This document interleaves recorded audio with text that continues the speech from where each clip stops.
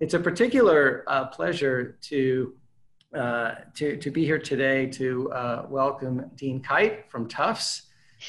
She's got a history with UMass Boston and the McCormick Graduate School. I think her first presence here, and hold on, let me see if I can share this screen here.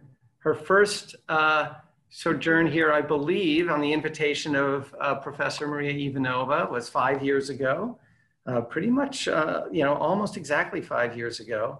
And I know she's going to talk a little bit about Paris today, but this was, if you look at the date, this was a month before the Paris meeting started. And we had a small series called Climate at a Crossroads and How Can Paris Kickstart a Zero Carbon Resilient Economy? And man, so much has happened. So much has happened in these last 5 years, some that we could predict and some that we couldn't predict. And I'm really excited to hear your talk today, Dean Kyte, because you were at the ground floor of so many of the important sustainability efforts that the United Nations was pushing and at Paris.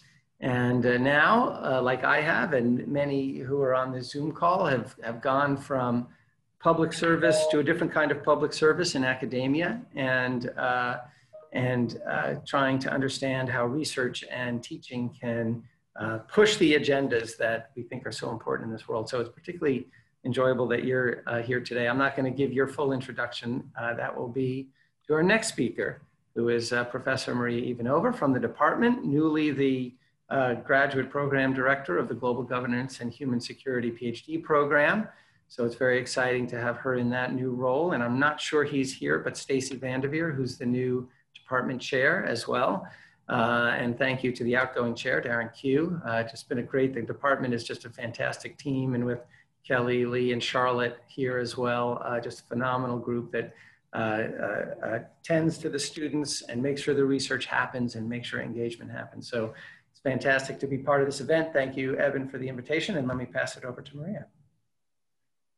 Thank you. Thank you very much, Dean Cash, and welcome, Rachel. It is truly my honor to welcome Rachel Kyte back to the UMass Boston community.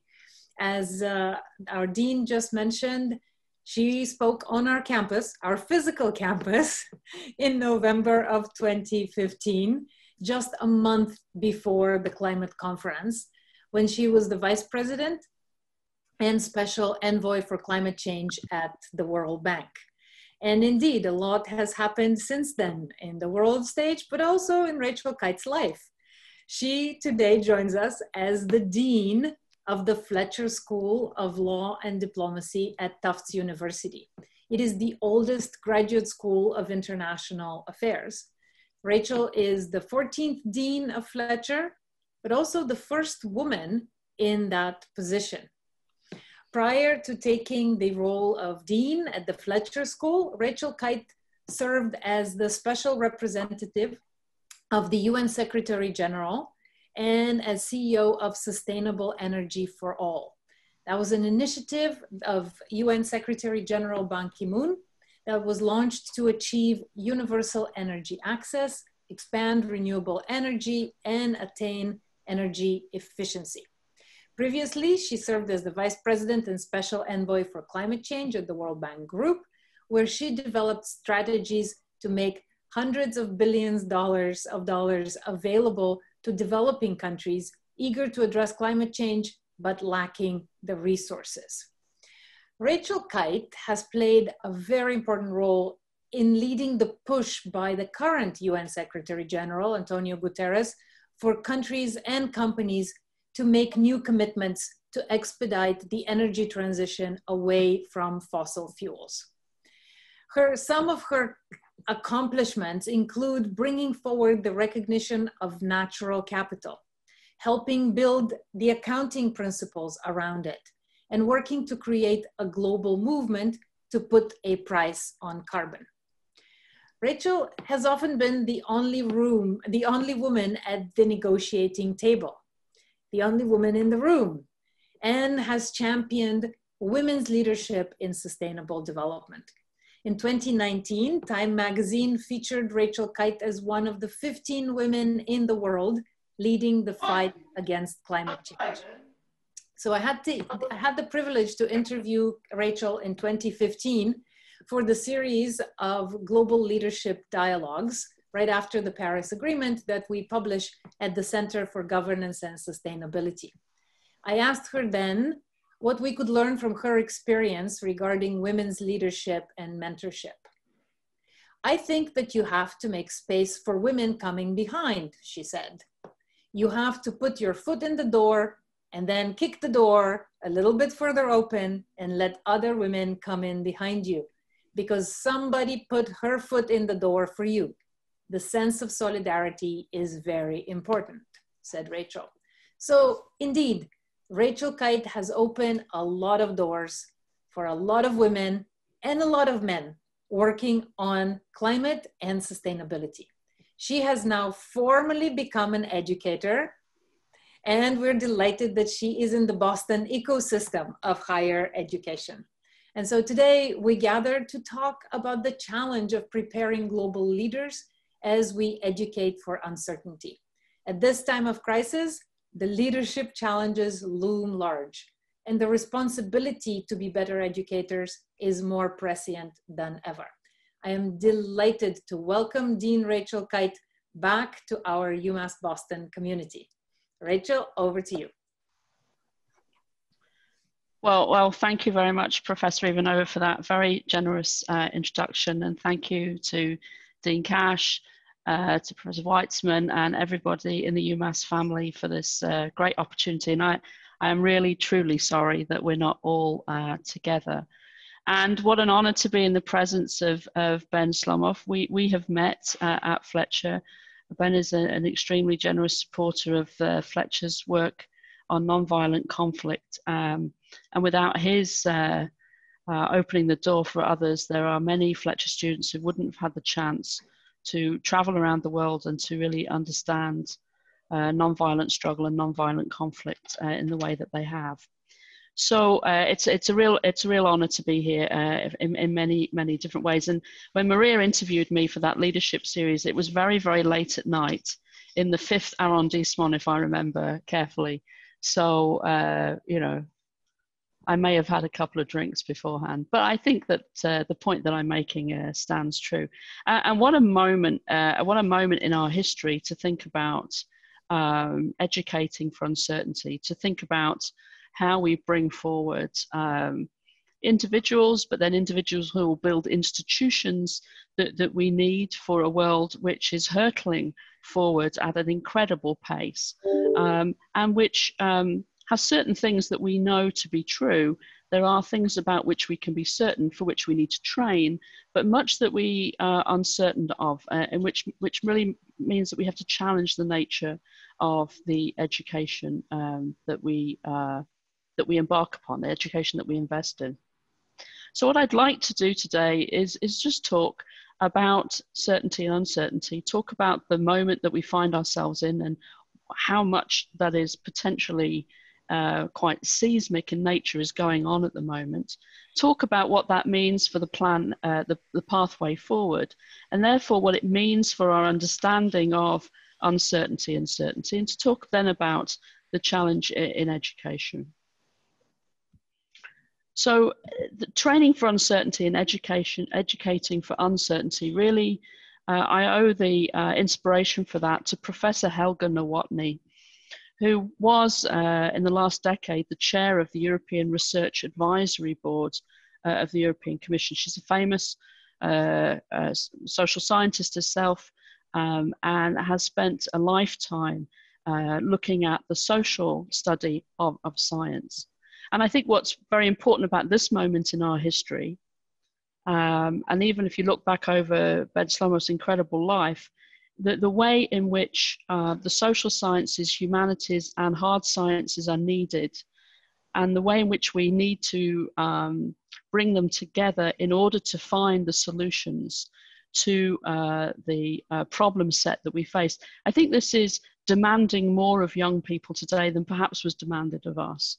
I mean, it's difficult to think of a discipline, it's difficult to think of a challenge we face as humanity that isn't going to require a complex fusing together of hard science, social science, and humanities.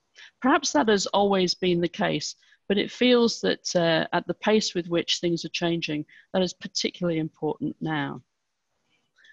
So Helga Nowotny really challenged me to think about the educating for uncertainty piece of this puzzle. And this was a conversation I had with her at the beginning of the year. So before COVID, just weeks before COVID. And of course, I think this pandemic has thrown into deep relief the challenges that we already had. So where are we in the world at the moment? Well, this week is the annual meetings of the International Monetary Fund and the World Bank, as many of you will know. The IMF is updating its World Economic Outlook. It is bleak reading. The World Bank is going to update its poverty analysis and reveal that maybe between 150 and 200 million people are going to be pushed back into poverty as a result of COVID. That's wiping out 20 years of progress. Almost 100 countries have gone to the IMF for help. And about 180 countries, though I think that's going to be updated to about 190 countries, are stagnant or shrinking in growth at the moment. So this makes this perhaps the second or third biggest economic setback since we started recording. But in fact, because it is a crisis of both public finances and private finances, of the household and at the community and at the national level, and is a global crisis, it is probably the most severe economic crisis we have faced in modern history. And with the pandemic still rolling along, there isn't really yet a pathway out of these woods. Today, again, in the same week, the World Energy Outlook has just been published by the International Energy Agency. What's so important about that, you would say? Well, for the first time, the most influential report that it sits on the desk of every energy minister and many finance ministers is going, and which studies the supply side of energy, the demand side of energy, the innovation and the new energy sources that we can expect to benefit from or suffer from, includes for the first time an analysis of what the world needs to do to actually arrive at the point that it decided to arrive at. This is 1.5 degrees of warming above pre-industrial levels. So this report, for the first time, actually is coherent with political decision making. Remarkable to think that you can make political decisions and then the data set that you use isn't actually based upon those political decisions. But that is temporarily resolved today. And what does it say? Well, it says that we can get to net zero emissions, and I'll talk about a little bit more about that later. I'll unpack what that really means. It says that we can do it by 2050, but it imagines a completely different energy system than the one we have today. Why is that important? Because the hard handbrake turn, for those of you who can drive a manual car, that we are going to have to go through in the next 10 years to get on track for a world that will be more sustainable and therefore more peaceful, is something that we have never attempted, let alone begun to execute in our history. The good news is that evidence is that it can be done. Bad news is that we have no time to waste. And that's just this week. If we think about the past month, we've seen incredible news cycles. We've seen that the Arctic ice shelf has reached or shrunk to its smallest ever and its thinnest in depth in recorded history. We've seen that now nearly $12 trillion of assets under management, your pension and mine, well, not mine, have been divested from fossil fuels just in the last 6 years. We've seen that Saudi Arabia, the king of oil, has signed an export agreement to Japan to produce and ship green hydrogen. That's hydrogen made exclusively from renewable energy and transported in the form of green ammonia. If you'd asked anybody 2 years ago if they expected to see that press release, they would not be able to say that they did. And at the General Assembly, marking the 75th anniversary of the United Nations, President Xi Jinping stood up and committed China to a net zero economy by 2060. That means peaking emissions on or before 2030. He spoke after the US president raced through his 14 minutes of allocated time. He spoke for just 7 minutes, leaving observers to wonder whether, in fact, for the United States, this was a discourse on global solidarity or, in fact, free footage for a campaign commercial. In the last month, reports have come out also, one after the other, on species loss and extinction, on biodiversity loss and conversion of natural habitat, and on the relationships between nature and zoonotic pandemics like the one in which we're living through. The Nobel Peace Prize was given to the World Food Programme in large part because of the extraordinary effort that they are mustering and the dire warnings that they are giving that between 250 million and 280 million people are now food insecure as a result of COVID, and that this will likely lead to famine. And while we give them the award with one hand, on the other, their warnings are going largely ignored. We at the Fletcher School feel this most profoundly because the work at the World Peace Foundation housed at Fletcher and that of many of our other academics has looked in detail at how famine and starvation must not be used as a tool of war, which led to the Security Council resolution in 2018 forbidding this. As we work to put in place mechanisms to make that resolution a reality, we see COVID-19 and the fragility and the brittleness of food supply chains challenge the sustainability of countries, challenge their ability to be resilient and their ability to come back from a shock, but actually undermine the peace and development that those countries will need in order to become more resilient and to recover. So COVID has pulled the carpet, as it were, from underneath us as we stood in a rather unstable, teetering state. We stood at the beginning of this year, at the beginning of a decade of necessary progress towards sustainable development goals, a decade of accelerated progress towards our goals of decarbonisation. And then COVID came. And so it is undoubtedly a time where things seem to be moving fast, and the dislocation does not help us concentrate on what is important. So it's certain that we need to train for a world that needs to work better for more people.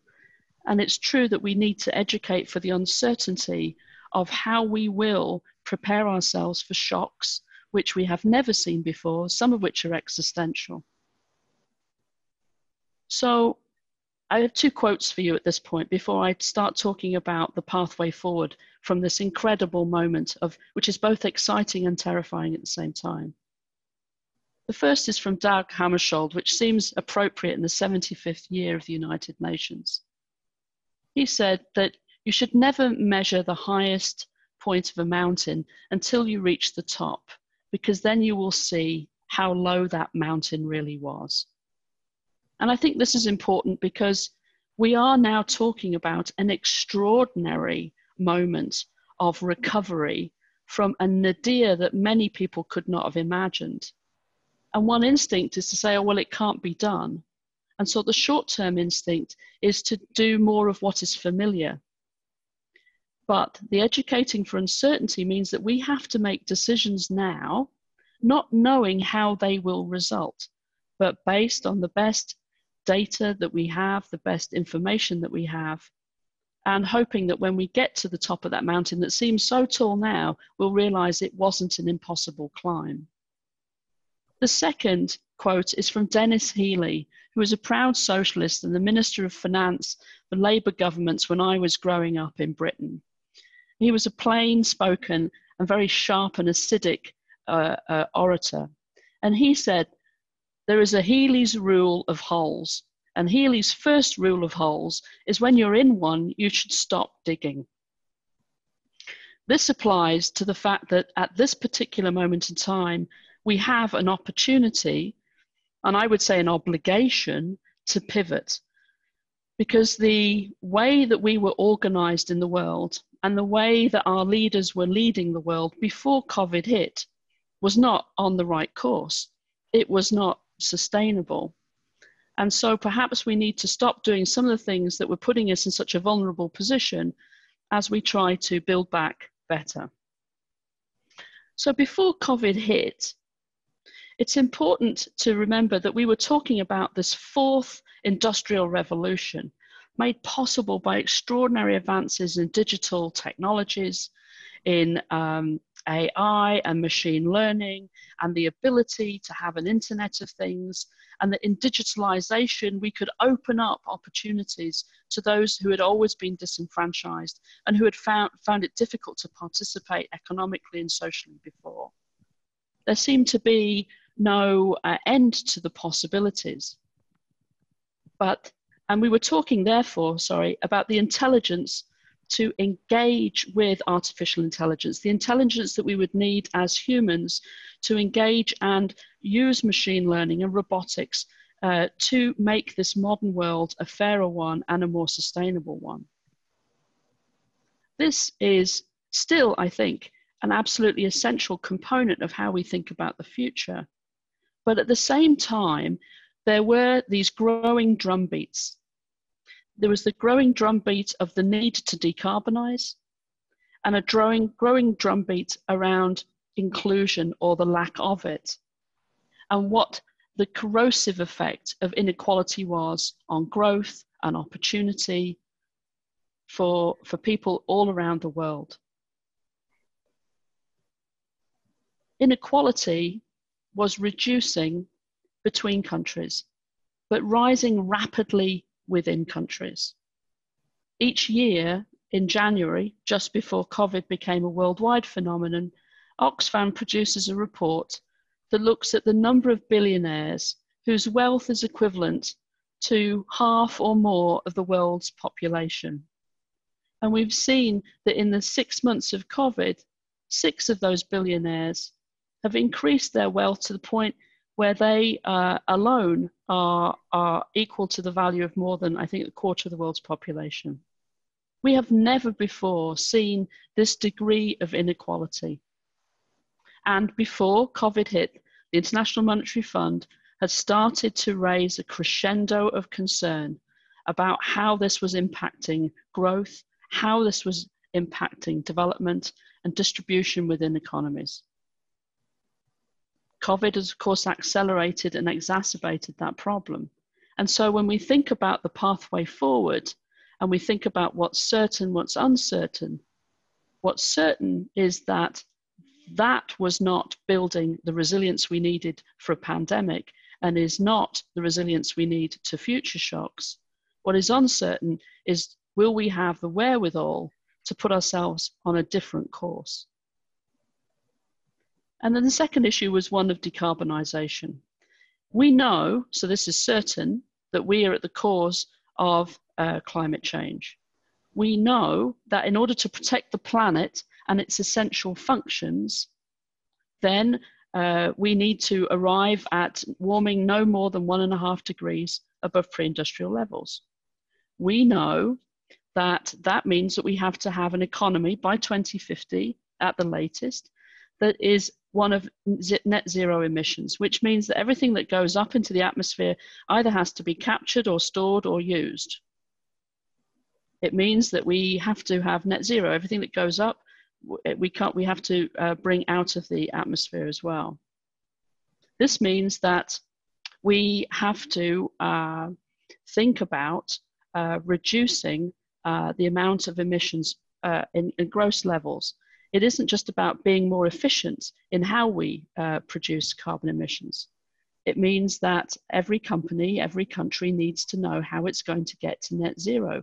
It means that some companies will win, some will lose, some will need to be managed out of existence by partnerships between the public and private sector.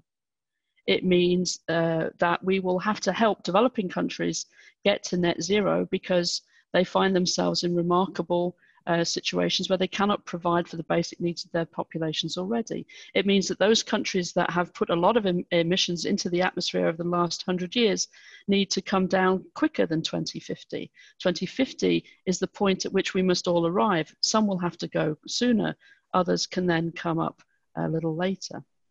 And so this is what was so important about the Chinese announcement at the General Assembly, because it comes together with a European Union agreement that the European Union will reach net zero by 2050, with a 55% reduction in emissions by 2030. So these are extraordinary, ambitious statements of intent. But it's also not something just for the mid-century, it is something for the next 10 years. In order to arrive at 2050 as net zero, we have to reduce half of the emissions in this decade. And so before COVID hit, we knew we were not in the right place and we were not on the right track. Of these things, we could be certain. Uncertain is how we can respond. And so what is the pathway forward? Well, the first thing I think to note is that the recovery effort is one effort. There is one effort now to recover from COVID and to do so in a cleaner, less polluting way, and to do so in a way which actually builds the resilience of everybody. And if COVID has taught us anything, it is that we cannot self-isolate from a pandemic, and we cannot self-isolate from the impacts of climate change. And actually you cannot self-isolate, you cannot put a gated community around yourself in a world of deep inequality. And so we are only as resilient as our neighbor. And this seems to me a tenet at right at the heart of conflict resolution. This is a tenet right at the heart of peaceful protest and peaceful non-violent conflict, and at the heart of sustainability. And it has been brought to the fore by this pandemic. The Secretary General, who I still advise, is absolutely clear that this is one recovery, and there's only one chance to build back better. It's a generational chance. It's a 1 in 100 years. It gets described in different ways, but it's here and it's right now. And so it shines a light on the kinds of leaders that we put out into the world.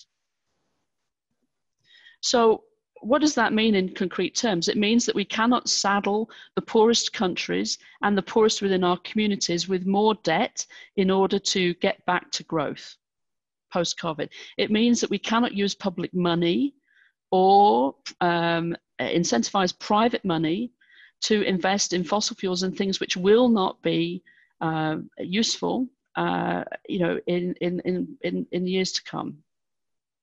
It means that we shouldn't be developing vaccines that won't be able to be delivered free and equally to everyone. It changes the question of what is the exam question we face. It isn't like, should we have a vaccine or shouldn't we? It's how do we produce a vaccine that can be available to everybody equally and affordably? How do we build an energy system which allows everybody to have access to energy, allows us to do it without polluting the planet, and allows us to build the efficiency so that we are not drawing down natural resources as a result? In terms of food, for example, the question is not, can I have healthy food? The question is not, can I be food secure? It's, can we have a food system that produces a healthy, affordable, desirable diet for everyone? And can we move forward to a world where that food system isn't killing the planet and isn't killing us? At the moment, we're either over or undernourished, most of us in the world, and the food system is undermining natural ecosystems. So this moment of crisis of COVID is like a parting of the clouds. There is a bright light of certainty that has come through, that we will have to do something differently, and that the price of inaction is actually higher than the price of action. We see the fires, we see the storms, we see the food supply lines, we see that 1/3 of all Americans are food insecure at the moment.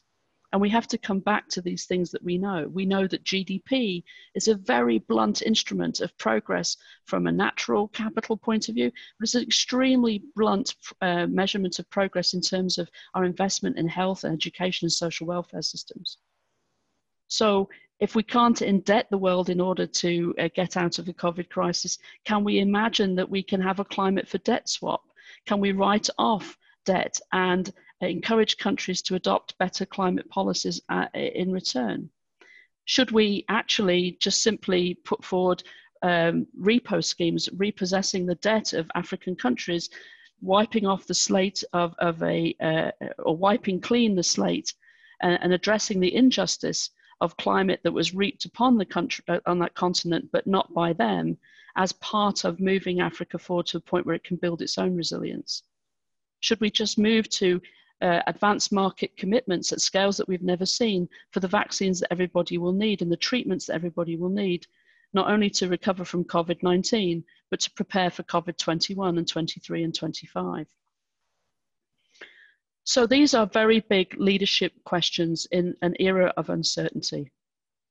And when we look at who is leading well now, at the CEO level and at the country level, we have to look at those leaders that have embraced an authenticity which has been rare in recent years.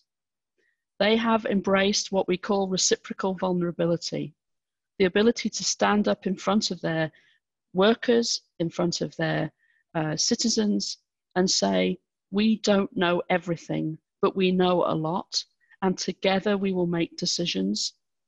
And I trust you to work with me to make sure that we make the right decisions and that we course correct if we have to.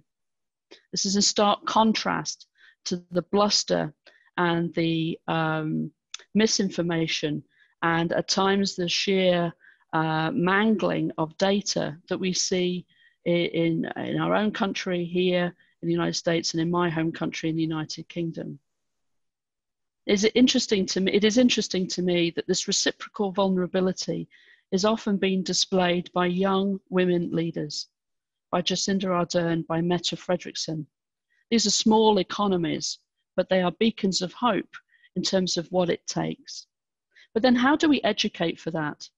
So my last point really is about what we know about how our education system is or is not preparing us for this extraordinary world. The OECD's analysis is that we are either undereducating or overeducating within the OECD or the developed countries, and we're not doing a very good job of it. And we're certainly not doing a very good job of being ready for this world that is coming. So we know that adults don't have the right skills for the new jobs in this fourth industrial world, but a fourth industrial world which now needs to be investing heavily in social care and welfare and health and education, and has to be investing in the clean energy technologies that we need for the pivot to decarbonisation.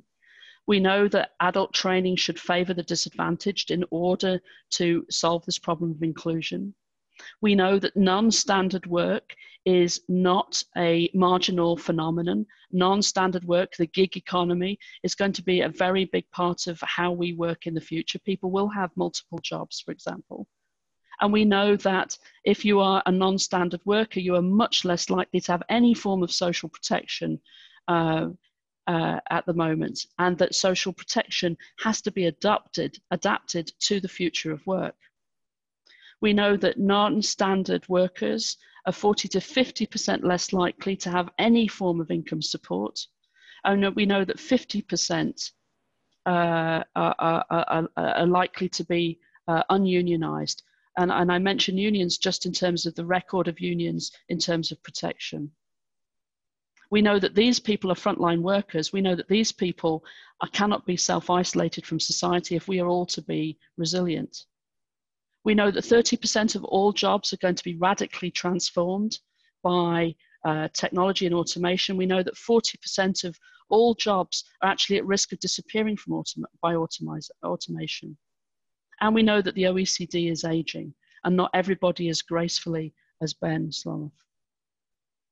And so the questions we have then are, as automation replaces jobs but also creates new ones, as the gig economy becomes a big part of how people work, and as we are aging and as other continents are youthful in their growth, we have to concentrate on the increasing need for human intelligence to interface with science and technology, and our ability to be able to bring natural and social sciences and humanities together.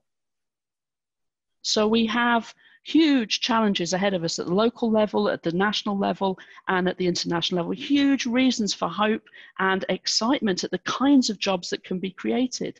More jobs in healthcare and elder care and social care, more jobs in ecosystem restoration and nature-based solutions, more jobs in resilience, in composting, in food banks, the food systems at the local level, more jobs in electric vehicle infrastructure, more jobs in the microgrids that make our energy systems more resilient, more jobs in offshore wind and the hydrogen and green ammonium industries that could operate off the coast of Massachusetts as well.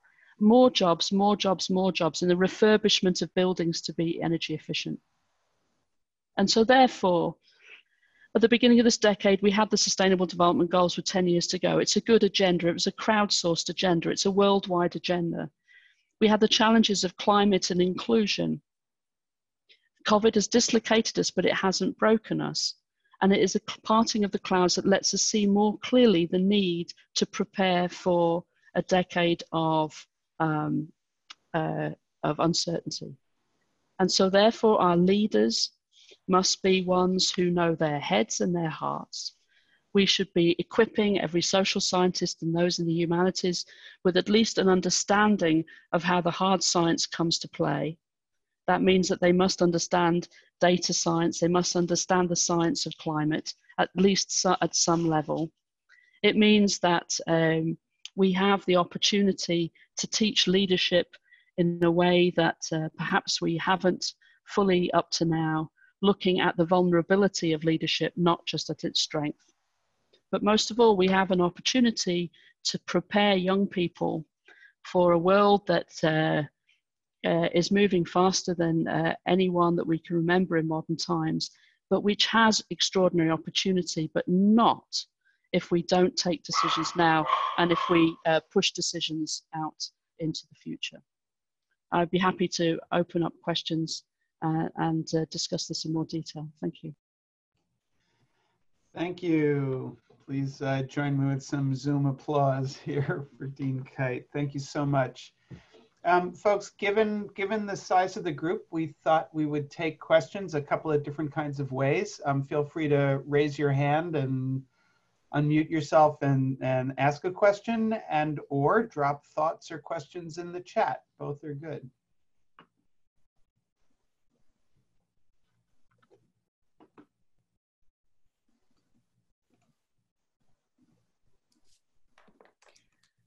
Nancy. Well, how do you get people to buy electric vehicles, one?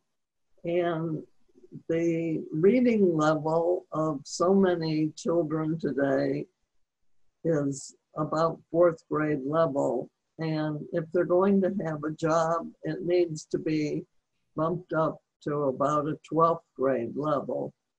So how do we resolve those problems? So the electric vehicle question is a really great question. And I was asked this question by a congressman from California 2-3 weeks ago when I testified to the Foreign Affairs Committee in the Senate, in the House. And then about 3 days later, Gavin Newsom, the governor of California, announced that that basically there would be no new internal combustion cars sold in California, I think after 2035? I may have got the date wrong. What this means is that I think that the your choice of electric vehicle is going to be an affordable choice, and it's going to be the one in front of you. And I think government will increasingly incentivize that to happen. In Europe now, most car manufacturers are phasing out internal combustion engines, i.e. building new ones by the middle of this decade.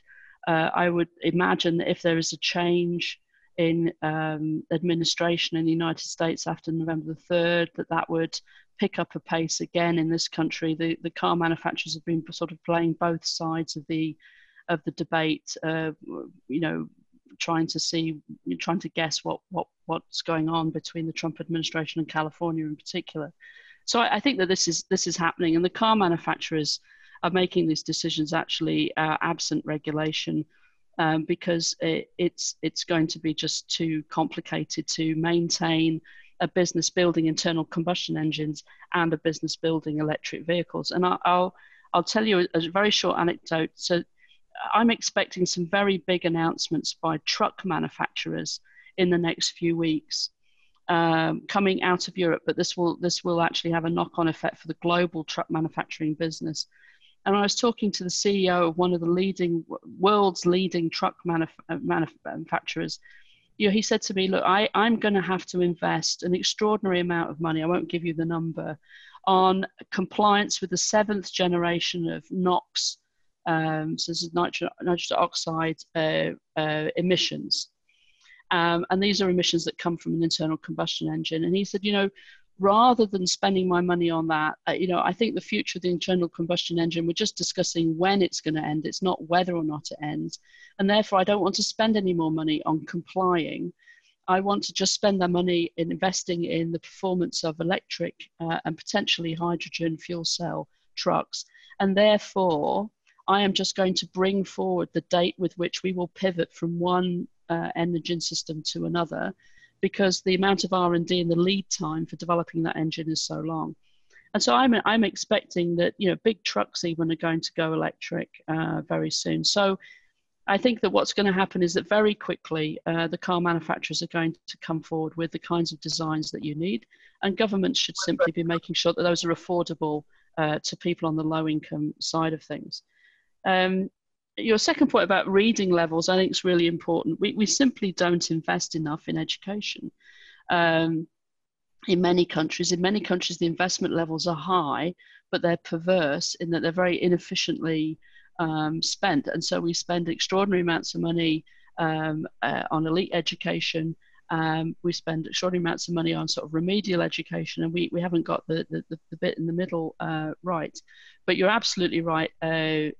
Literacy, numeracy are going to be absolutely fundamental. And I, personally, as we think about this COVID recovery, are quite stunned really that and this is, I think, is just an example of the bipartisan sort of crisis that we have in Washington. But there should be a task force on the future of education in order to be ready for this world that was coming anyway, but COVID has now brought forward even faster, because you could make the case that primary, secondary, and tertiary education are not really working for that world of work now. And think about in Massachusetts, think about the new blue collar jobs that can be created out of clean energy and retrofitting buildings to be passive buildings and energy efficient. Think of all of those blue collar jobs, and then think about where are people going to get the skills for those jobs, and think about what it would take to transform that system, and then think about the amounts of money in this part of the world in elite tertiary education. But are we putting out into the world all of the skill sets that the world really needs? So I think there's a misalignment, and that's the kind of challenge that actually Massachusetts is well situated to win that challenge, but I don't think that's all come together quite yet. Great. I just want to say I particularly love in your talking about the truck industry question, that perspective on change, right? This change is inevitable. The shift from, fighting it as long as we can, taking that compliance route, to being proactive about trying to seize the future is a challenge that it's so hard for so many of us in so many different places, but it's essential for survival, for success. So thank you for that. We have a number of questions queued up from Dean Cash, from my colleague, Professor Peggy Carnes, and from Maria Ivanova. Great. So, thanks. Thank you so much, Rachel, for that great talk. You've talked some about the importance of transdisciplinarity, the importance of the role that research can play as kind of being the importance of it being solutions oriented and things like that.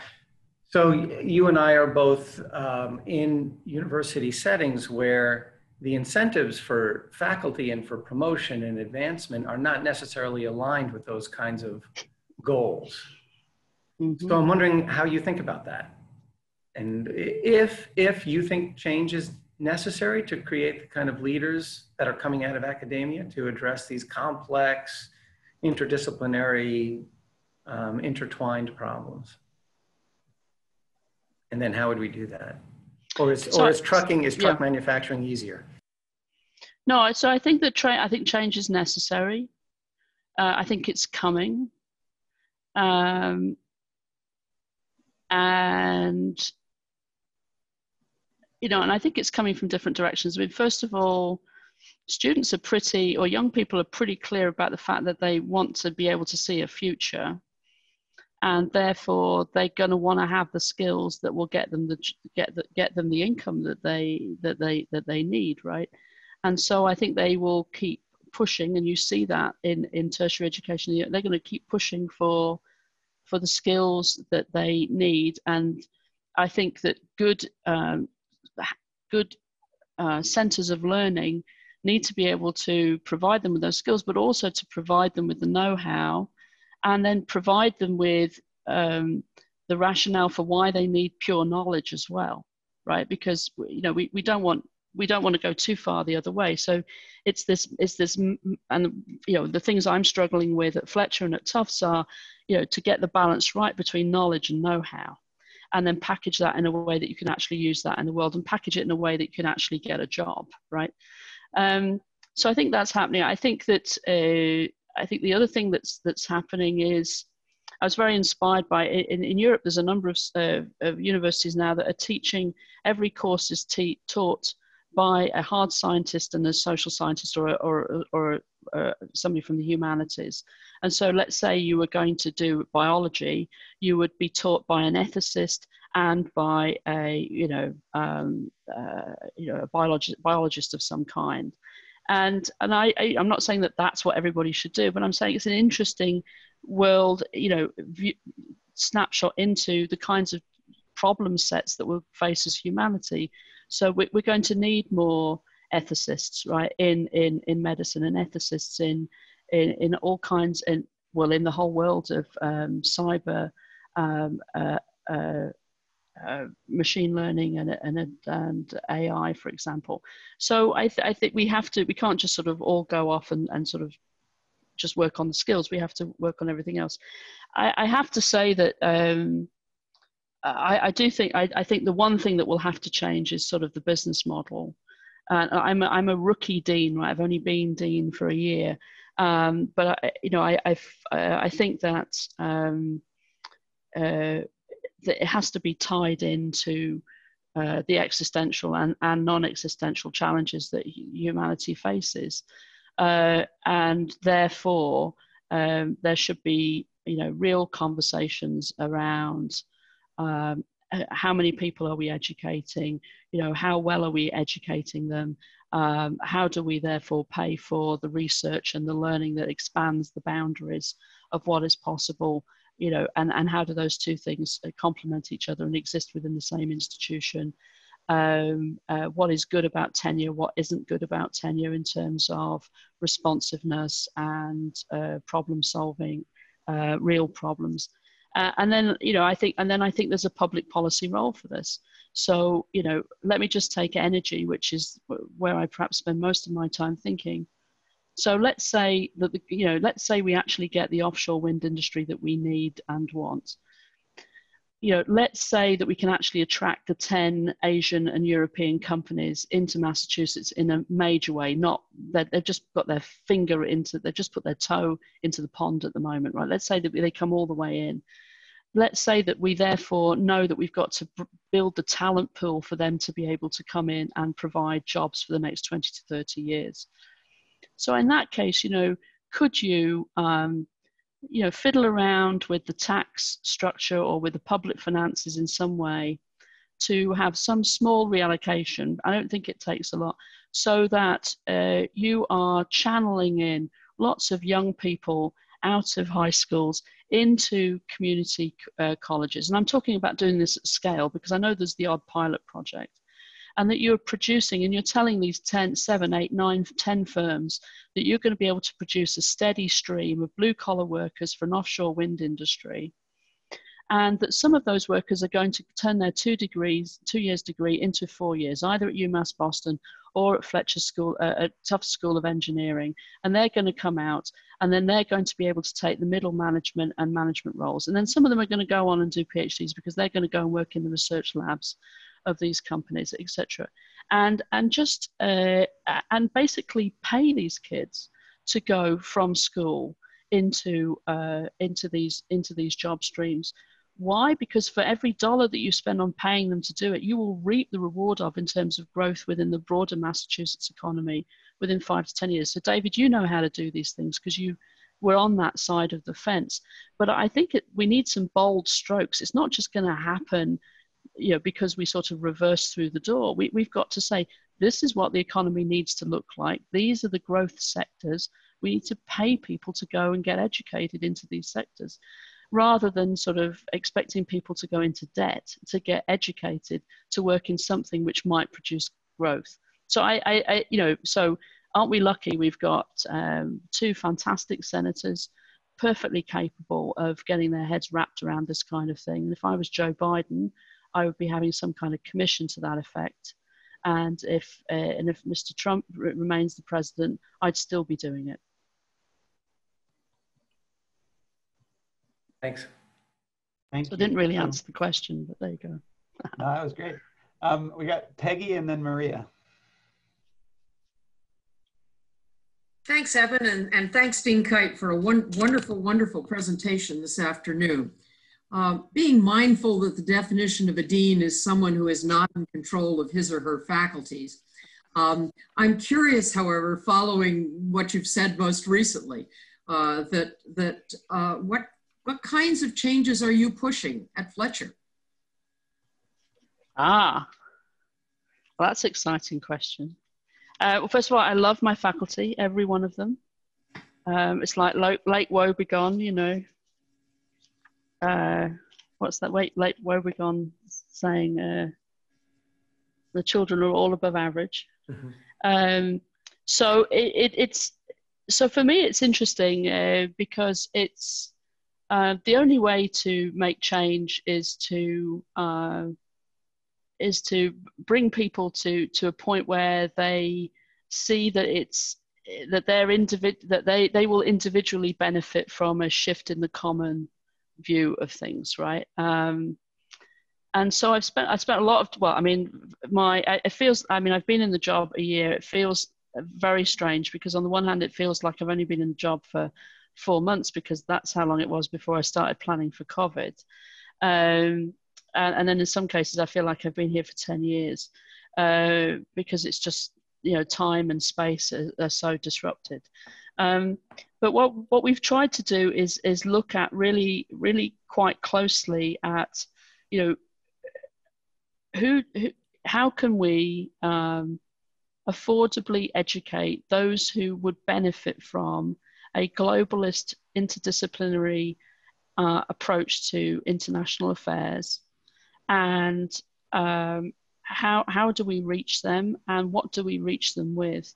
And so this has been a full-scale sort of, rolling curriculum review, together with a review about the degrees that we're offering and the way that they're structured and offered. And of course, COVID has pushed a lot of that, even though we're very strained working remotely, has pushed this, forward even further, because now I am imagining that none of us are ever going to go back to the same as it was before. There's going to be a degree of hybridness about almost everything that we do. I mean, I think it's opened people's eyes to what can be taught remotely.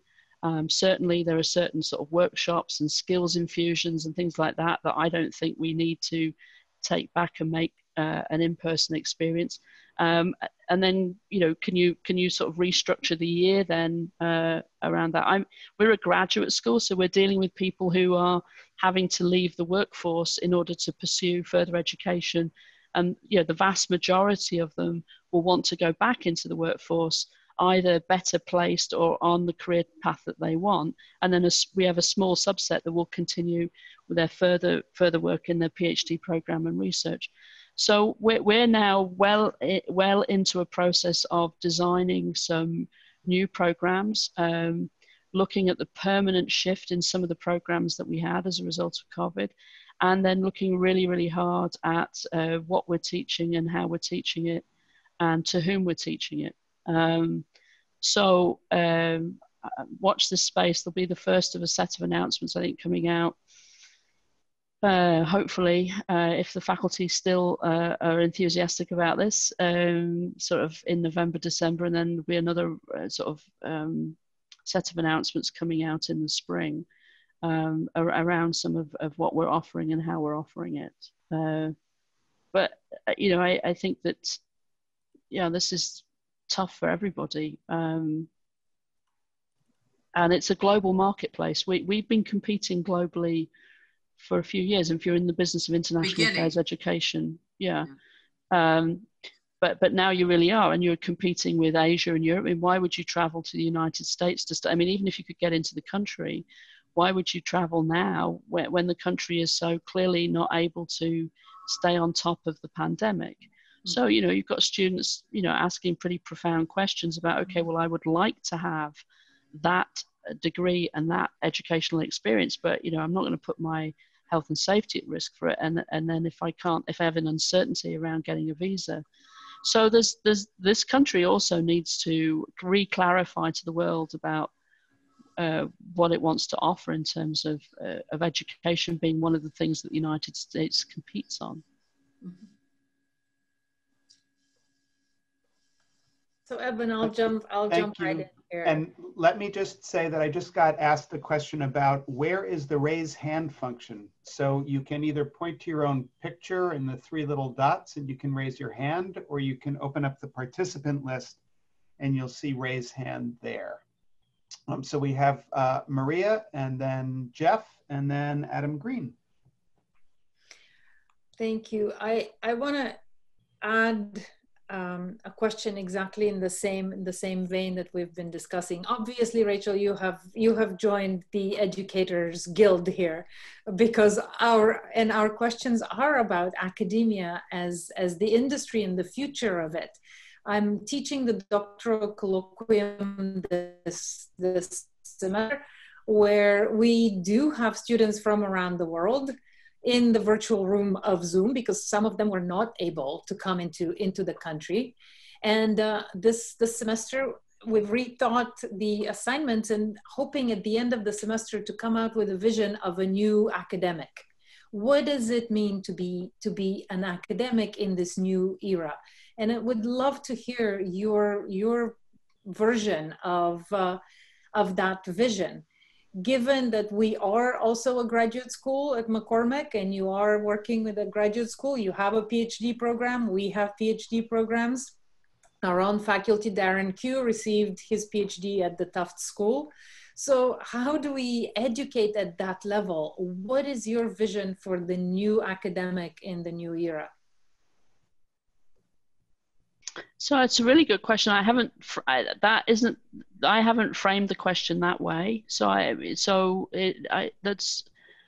should go away and think about that. I think that so my best academics, right? The people who are people that people come to Fletcher to study with, right, or to be around, right? It's very interesting to me coming in. They are brilliant instructors, brilliant researchers, brilliant nurturers of new researchers, and so supervisors of PhD and postdocs or whatever. They're all 3 things. And I think that there's this sort of hangover of a sort of very out-of-date view that you're either a good instructor or you're a good researcher or your, and then the nurturing of young researchers and often gets left in the middle. But when I look at my faculty, my extraordinary faculty, I mean, they're all wonderful, right? But my extraordinary faculty can do all three things. And I think that's really what it's about today, from a university perspective, from a school perspective.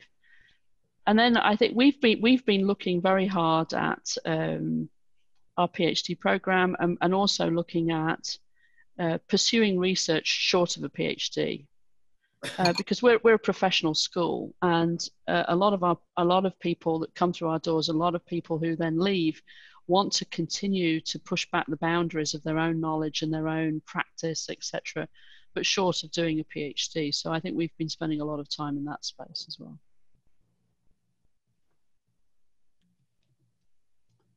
Great, thank you. Jeff. Hi, Dean Kyte. Thank you so much for your inspiring and informative remarks today. I think they're very compatible with the kinds of work that this school is doing as well. I don't want to talk about academics. I want to talk about temporal politics. And what strikes me about climate change, about a lot of the environmental challenges that we face, is it's not only a question of what kinds of policies and outcomes can we achieve, but also about how quickly can we achieve them. Given, we don't really know where that kind of ecological threshold is, where the best intervention in the world will be too late. And it alarms me some that in this country, one entire party is not only not interested in sort of head-on addressing this problem, but also aggressively hostile towards policies that would result in better environmental stewardship. But even within the other party, and you've mentioned several times Joe Biden's slogan of "Build Back Better." You wove that throughout your remarks. What happens if that's not good enough? Building back better to some point where we were, as opposed to a sort of transformational change to address problems that are unprecedented. How can we, even if this election results in a Biden administration, what kinds of academic policy and advocacy initiatives would be needed to push beyond incremental change to something that would be on the scale of the kind of intervention needed to address this scope of problem in all the environmental problems that we're facing, but particularly on climate change? So there's almost two, well, there's lots of questions in there, but let me take a shot at two of them, right? First of all, is around tipping points. And I think that we're over planetary boundaries. We're up against the planetary boundaries, and we're seeing ourselves dangerously entering into or past tipping points in terms of environmental destruction, impacts of climate change, etc. All eyes on the poles, the Arctic and the Antarctic, because we're dangerous. Within the next 10 years, we're dangerously close to doing something that's irreversible there. And then we also see crossing tipping points in the way in which fires are dominating certain parts of the world, etc. So, but there's also the tipping points of, when you start getting to, $110 trillion, now under transparency disclosures for climate risk, you are now well into the territory of being mainstream. That's not peripheral. You are now seeing all major insurers, the 30 biggest asset owners in the world, comfortable that climate is a macro critical risk. The IMF is now fully integrating climate as macro critical into its macro critical assessment reports, Article 4, but also into their FSAPs, which are their health checks that they do on the banking and financial system for every country. So and this is going at warp speed. And I was talking to the head of HSBC 2 weeks ago, and he said, Rachel, are we at warp speed 3 or 4, right? So he thinks it's going fast as well. not just me sitting, at my home in Lexington. I think the other thing to say about tipping points is actually something that happened that week of the General Assembly. So, you had the EU announced just before the General Assembly started that they were going to, enter this race to zero and be 55% reduction, by 2030, etc. And be carbon neutral by mid-century. You saw the Chinese come out and make an announcement that was not expected around their neutrality by 2060. And suddenly you have two of the three biggest emitters in the world saying, we're now in a race and we're going to win it. And the race is about decarbonizing.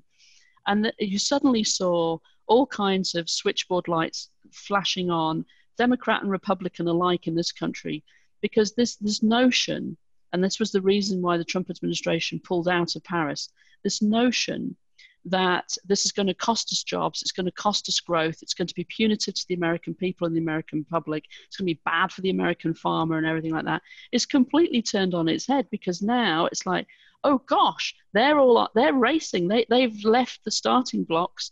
Shouldn't we be in that race, and shouldn't we be in it to win it? And I was fielding calls, because that was the week that we testified in Congress.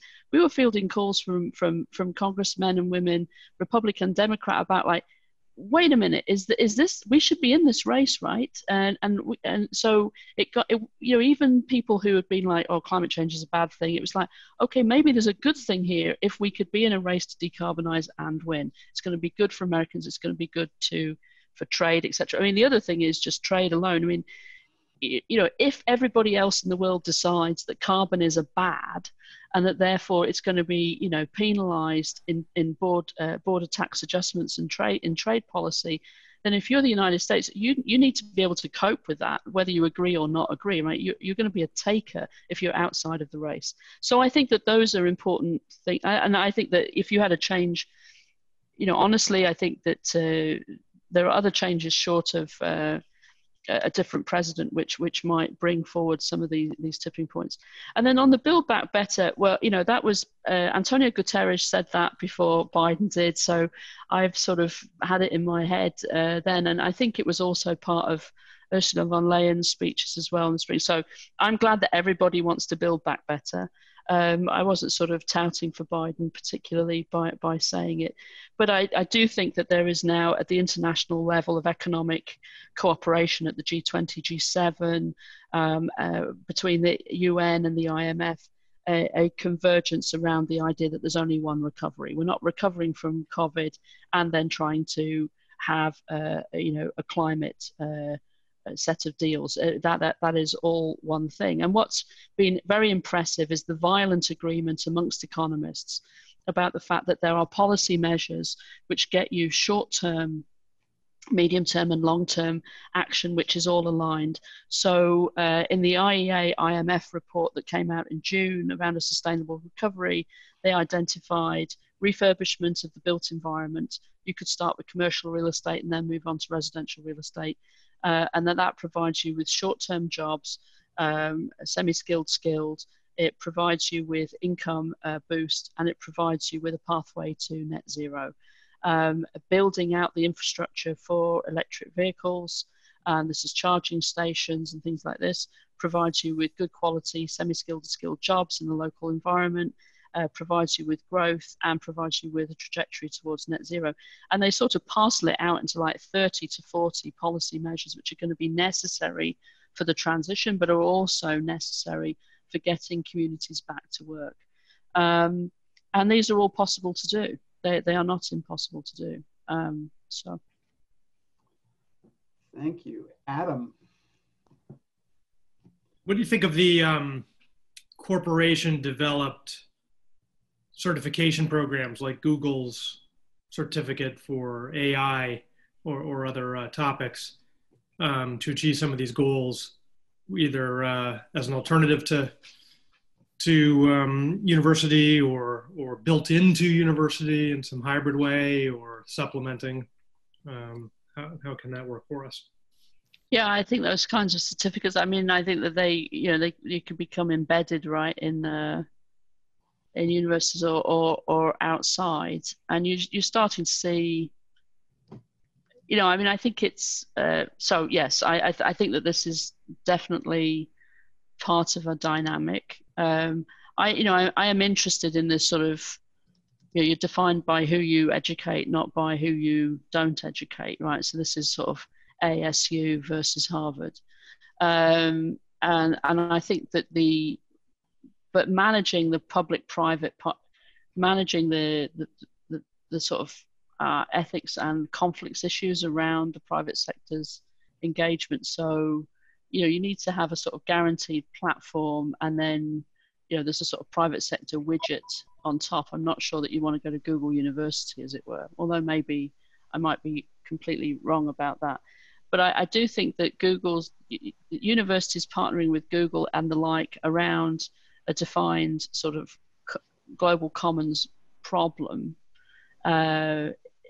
is happening more and more and more. And the one that I know, the most recent one that I know the most about is Google using its capabilities together with a number of other partners to be able to give you in real time on a dashboard a picture of exactly who is emitting what from where.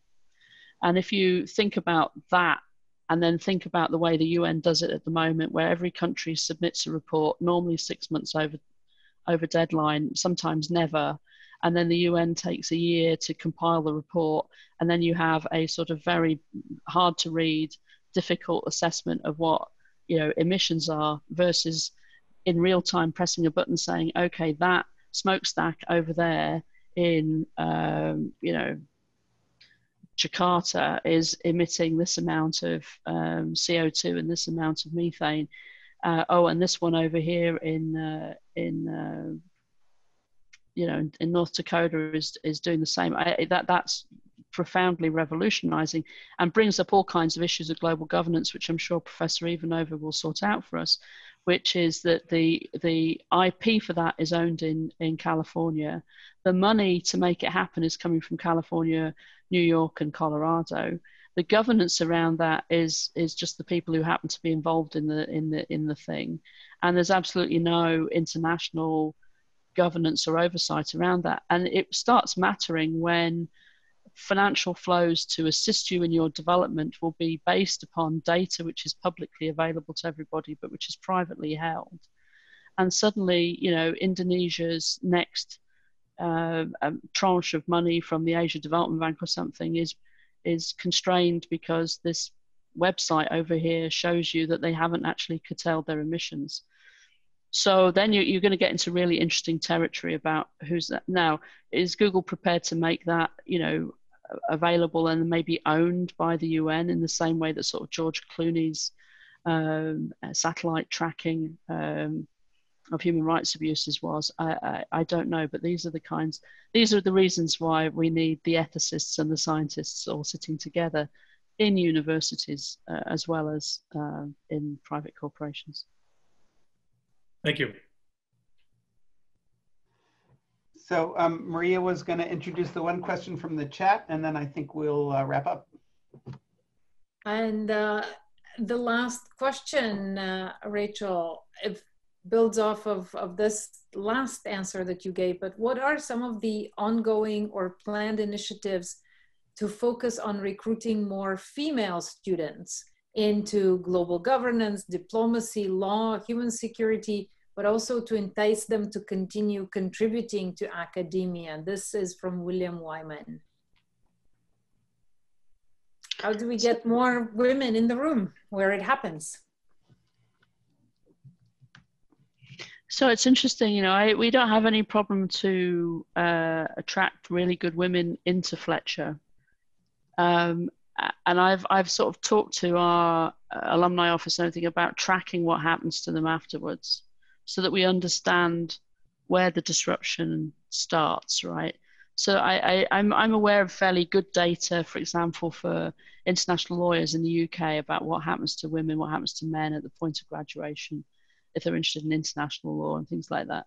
So we have to understand what happens there. But I think that, you know, it's these institutions, you hire in your own image, right? That's what happens. And so hiring decisions in a lot of the international organizations, although some of them have gone great strides towards it, are still the networks where you know that the job is available. The network, those networks are still very male-oriented and still very white, right? So one of the more profound conversations I've had over the last 3 to 4 months is with our Black, Indigenous, people of color alumni and students, about the fact that they come to Fletcher without the networks that other students have and other students may take for granted and faculty may take for granted. And how do you replicate or take that omission away and not make that something which is going to trip them up in their career? And I talked to had a series of meetings with Black women, recent alums. So these are women who've graduated in the last 5, 6, 7 years, who are all doing fantastic jobs and doing really well. But almost all of them told me that these weren't the jobs that they planned for. Those jobs were really just closed off to them. And so they had to pivot and go around the houses in order to get onto the career path they wanted. And that they were not at all sure that that's what they would have had to done if they were white women, and they're not at all sure that that's what it would have had to do if they were white men. And so I think there's layer upon layer upon layer of this, but I am really, it is reinforced to me regularly how closed these networks and these sort of, boys clubs or even women's clubs, white women's clubs now are to others. And that is something that these institutions have to constantly work with. And then we have to use our networks to help our students sort of vault into those places, overcoming whatever disadvantage they think they might have. So I think it's going to be long, and it's a long and hard struggle. But I also then just think about my own, my colleagues and my friends and the sisterhood that works on issues of sustainability and climate. And there isn't a day goes by when you don't sort of like have to roll your eyes at something. But if you help each other, then you can make a difference in a measurable amount of time. Thank you. So I should say that I am being lobbied privately in the chat, both to end and respect people's time, and also to keep things open because more people have questions. So I'm going to fail either way. But I do want to, what I'm going to do is I want to say a couple of thank yous. And if Dean Kyte, if you want to hang around for another couple of minutes, and if other people do, maybe we can let it dribble on for a little bit, as we normally might at the front of the room after the talk ends. I do want to thank Dean Cash for joining us and offering his thoughts at the beginning. I think it looks like he might be gone already. Once again, Ben Slomoff, the Slomoff family, Adam Green and Brian Green, his grandsons are here, and Nancy Sonnabend, a friend of the Slomoff family, who have been so supportive of all this, and it's great to have you here. Ben, it's so good to see you at one of these events again. Really terrific. I want to thank the folks in our department who pull off these events year after year and multiple times a year, and you sort of think it's going to be easier and less work once we're COVIDized and stuck at home, and at least you don't have to arrange for catering, but turns out it's still a ton of work. So Kelly, Ward Mason, and Lee Murphy and Charlotte Namby do incredible work to make these things fly. Thank you all so much for that. Thanks to all my colleagues and all the students for showing up here. And thank you, Dean Kyte, for really a tremendous afternoon. We've all learned a tremendous amount. So thank you all.